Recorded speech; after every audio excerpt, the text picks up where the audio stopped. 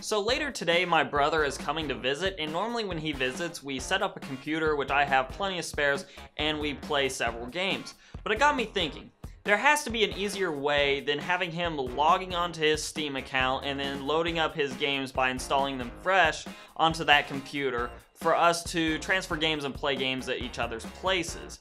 And I have a gaming laptop, so it's not such a big deal for me, but for him it would be easier if he could just put his games on a mobile storage device and take them with him. So it got me thinking, how well do flash drives game?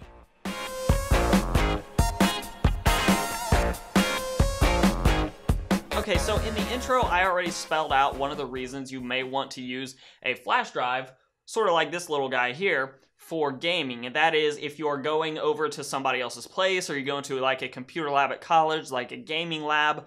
Ball State University, which is where I went, had one of those.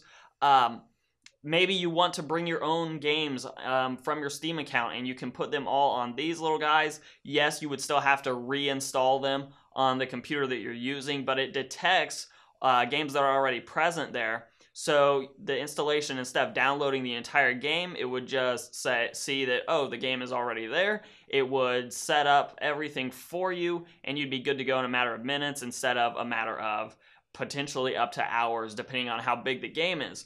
So that is one use case for this. The other use case that I can really think and wrap my mind around is a laptop like this one. Now, this is a fairly old gaming laptop, and it has a somewhat limited SSD in it. I replaced the 1 terabyte hard drive in it when I got it with an SSD because I wanted the day-to-day usability improvements that come with the SSD upgrade. The problem being, of course, that it has less capacity. So up until now, what I've done is essentially, if I know I'm not going to play a game for a while, I just get rid of it off of the local machine, and then a lot of times I'll store those files on the NAS so it's easy to reinstall those games.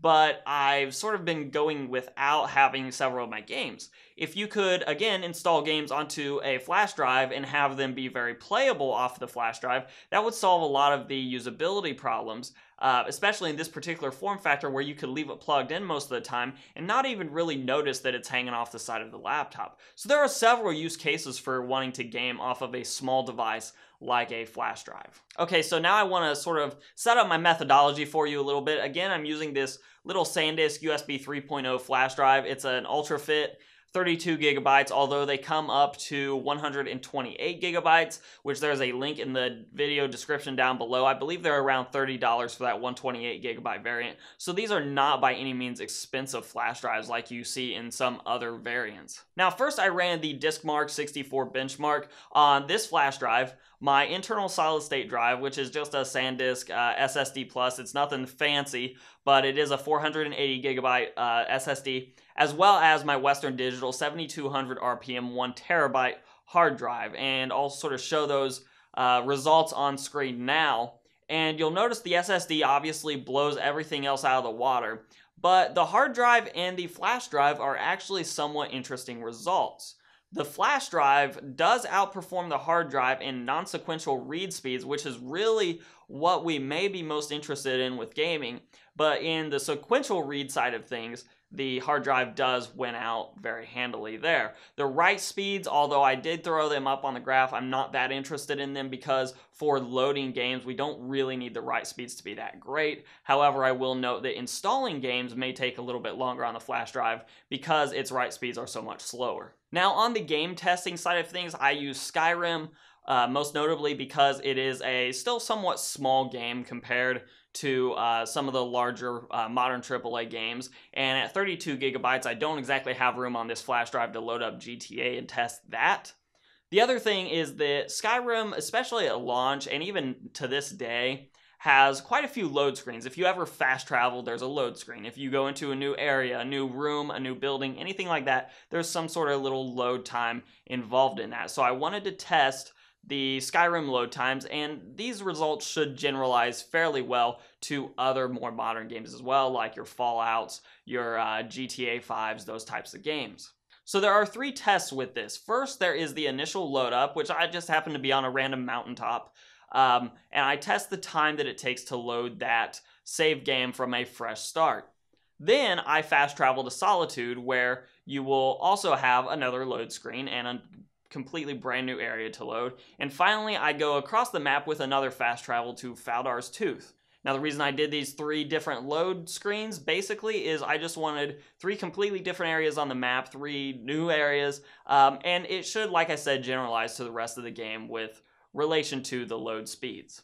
Okay then, I guess there's only a few more things to mention here after looking at those load times. First off, the flash drive performed extremely well, better than I thought it would. I assumed it would be a little bit behind the hard drive, but I was completely wrong after actually running the test. The flash drive actually outperformed the hard drive in every single load time, and especially the initial load time, in a substantial fashion. The SSD obviously won out in all the tests, but I was actually even surprised to see how close, at least in this game, that flash drive was to the SSD's performance. So it's just really an overall surprising thing to me. So if you are traveling and you know you're going to have access to a machine with a USB 3.0 interface, then some of these flash drives actually may not be a bad idea to just put all your games on those, or at least the ones you're going to play, and then travel with those, because it gives you another option for taking your games with you. So I would say I'm extremely happy with the way the results came out. I did not know if this was actually going to be something that would affect the game. The last thing I want to mention is in-game, and actually playing the game, I had the frame rate locked at 60 FPS for all 3. I didn't experience any stutters with all 3 as I went throughout the game world, so there's really no performance issues that I saw whatsoever with the flash drive. Other than that, it's actually outperforming the hard drive. So in certain use case scenarios, it may be a good idea to use a flash drive for at least storing or taking your games on the go. Okay, so that's it. If you like this content, give me a like down below, share, subscribe, all those things. You can follow me on Instagram and on Twitter at Hoosier Hardware. The tag is the same, helps you out, and it helps you get in contact with me easier. Now, as always, let's let YouTube queue up a couple more videos from my channel for you to watch. I'm Shane with Hoosier Hardware, and I'll see you guys in the next video.